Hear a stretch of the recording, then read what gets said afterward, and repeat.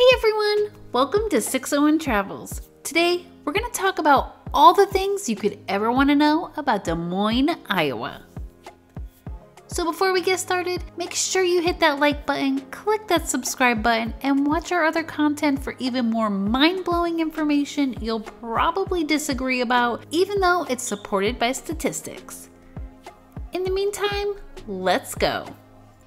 Des Moines is the capital city of Iowa and is located in the south central part of the state. There's almost 700,000 corn-loving people in the metro area who call it home, making it the 83rd largest city in the continental United States of America. Des Moines is part of the county seat of Polk County and was incorporated in 1851 as Fort Des Moines and was shortened to just Des Moines in 1857. It's located on and named after the Des Moines River, which is French for River of the Monks. While the city is active with a lot of features, it is surrounded by rural towns and it doesn't take much to get away from all the hustle and bustle. If you're in Des Moines long enough, you'll hear different people calling it different names. It's known by locals as Hartford of the West, Corntown, D-Town, the Big D, Corn Paradise, and the Corn Hawk Whittle Biddle, all depending on who you're talking to at the time.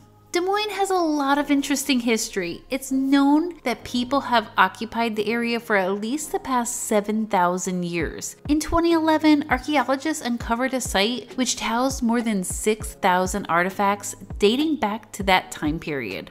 It was also not the original capital city. It became the capital city in 1855 when Iowa City lost the title because of Des Moines' more central location. They're still a little bit bitter about it to this day, but it was a really smart move to do this. The government there is always thinking about ways to help the citizens. Just look at the extensive skywalk system that connects about 4 miles and 30 city blocks, all to keep you out of the elements and severe weather. How nice, right? Let's talk about living there though. You want to buy a house in Des Moines? Maybe rent? Well, you'll have some options. According to Redfin, the median sale price there is $180,000 and the average time on the market is about 36 days. The market there is still hot with almost 25% of homes selling above the list price. Great for sellers, not so much for buyers. Rentals are available in the city and range from about $900 and up depending on what size apartment or house you're looking at. Of course, the prices to buy as well as rent vary depending on location, as the high crime areas are usually cheaper because of the threat of loss of life. So, once you get your housing all set and you're ready to explore the town, you'll be happy to know there are a lot of things to do here. For singles, families, divorcees, every single one of you. The biggest draw of the city is the Iowa State Fair, which drew up 1.2 million people in 2022. COVID what? It's literally got the best food probably in the world, where you can buy things like the alligator corn dog, apple bacon waffle, OMG chicken, and just about anything you can imagine on a stick. Yes,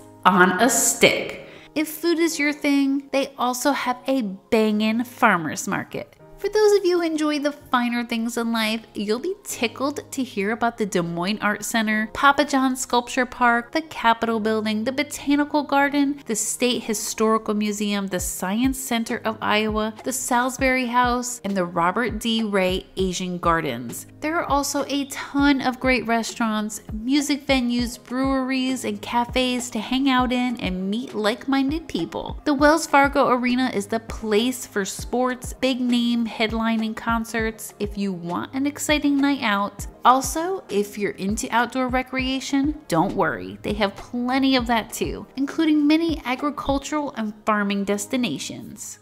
Be careful when you're out and about. Even though a majority of the people there are good old corn-loving folks, there's a lot of criminal activity going on and you just might get shucked. In fact, the crime rates in Des Moines are a poppin' 62% higher than the national average. And you have a 1 in 27 chance of becoming the victim of a crime. The city itself is safer than 6% of the cities in the United States, which doesn't sound very good. Now, it's no Detroit or St. Louis, but still, crime is crime and you need to have to watch your back. Living in Des Moines is gonna take some money no matter what part of the city you end up in. The median income is only $25,000 for an individual. The poverty rate is 19% and almost 5% of the residents are unemployed. Still, not as bad as other major cities, but the poverty level is 26% higher than the national average, and the income is 13% lower than the national average.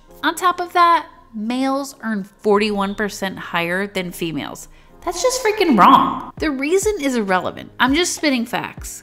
Many residents in Des Moines are just barely getting by, and it usually takes at least 2 adults working in the household to make it. If you have children, you'll definitely be looking into the school system to make sure your little ones won't grow up to be little delinquents. There are over 69 public schools in Des Moines, and the ratings they have received aren't at all that bad. Actually, compared to other cities, they're pretty good. Of course, some are better than others, but 25.2% of the residents in Des Moines have completed a bachelor's degree. 81.4% of the residents have completed high school. Not that bad. Of course, if homeschooling is an option, I would encourage that for the obvious reasons. If you are, however, forced to send your kids to school, you can at least rest easy knowing they'll probably learn something. Just make sure they don't learn too much of other things that have no need to be in a classroom. With all that being said, what conclusion can we come up with about Des Moines, Iowa?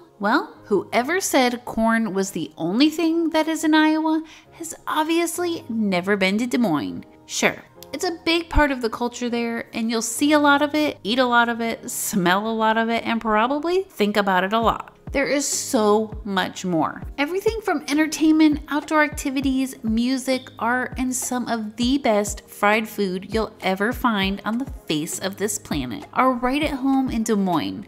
Sure, there's severe weather with tornadoes and extreme weather conditions, but they have cool things like fried pickles at the fair, so it's kind of a trade-off. If you're forced to or choose to live there, just be mindful of your surroundings and keep an open mind. You'll do just fine. Alright everyone, now you know what's up in Des Moines, Iowa. Is it everything you thought it was going to be? Make sure to comment below if you live there or if you've ever visited and got out to talk about it. Where am I going next? Make sure you hit that subscribe button to find out. Until next time, bye y'all.